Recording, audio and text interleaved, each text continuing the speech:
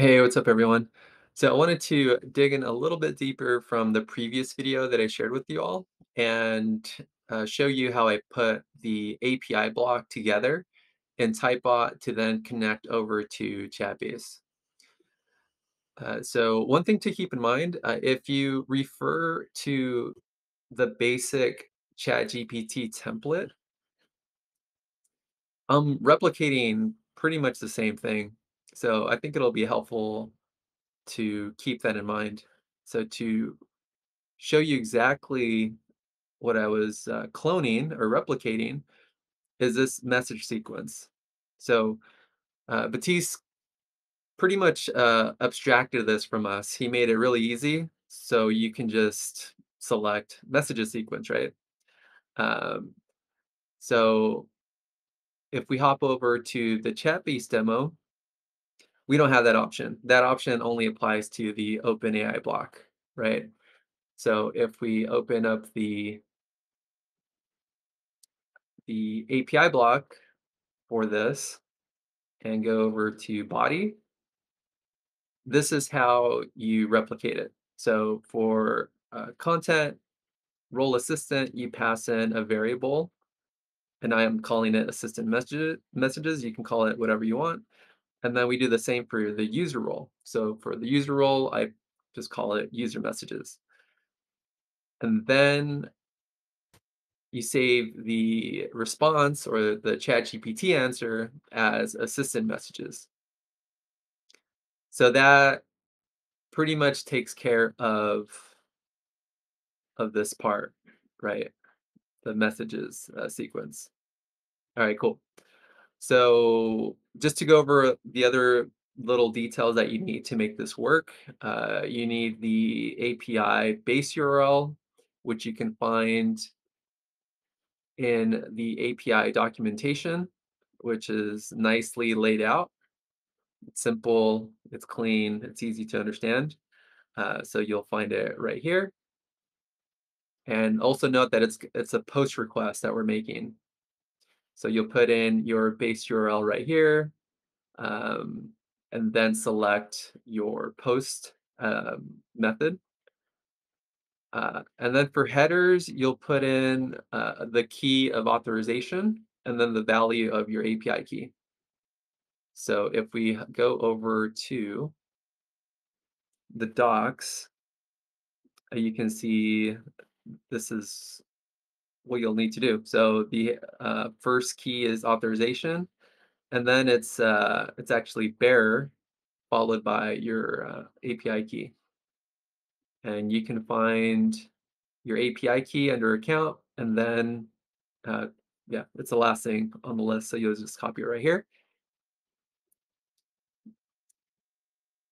And I'm not going to show it to you because it, yeah, I'll expose my API key. Um, so in any case, it's easy to figure out. Once you know that, you'll put it in here. And then the last thing is your chat ID. So your chat ID can be found under my chatbots. You select your chatbot, and then under settings, you'll find it right here. So that should be it for making the API call.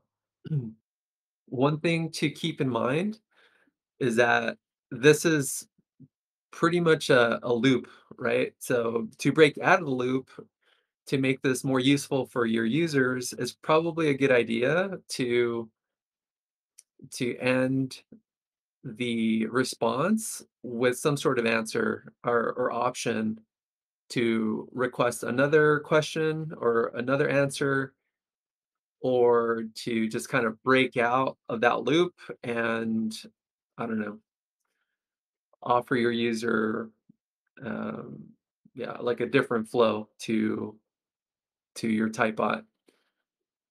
And something that I wasn't planning to share in the video, but I think was pretty cool, is that in Chatbase, uh, since we're talking about APIs, There's a couple other things that you can do. So you can create chatbots, which I haven't really gone into. You can update your chatbot, delete the chatbot, but the one that I thought was pretty cool was this crawl API call. So typically what I would do to crawl a website is run like a Python script on my machine. And there's other services that allow you to crawl websites, but I thought this one was pretty cool because through Typebot you can make an API call to return a list of URLs, which I thought would be pretty cool. Um, so one thing that you can do with Typebot, for example, is create a list of dynamic buttons. And the list of dynamic buttons needs to be in the format of an array or a list. And that's exactly what this this returns. It returns an array or a list of all the URLs that it scraped. So, anyways, that's food for thought. Maybe that'll be applicable for someone, but I thought it was kind of cool and worth mentioning in the video. If you have any questions, shoot them in the comments.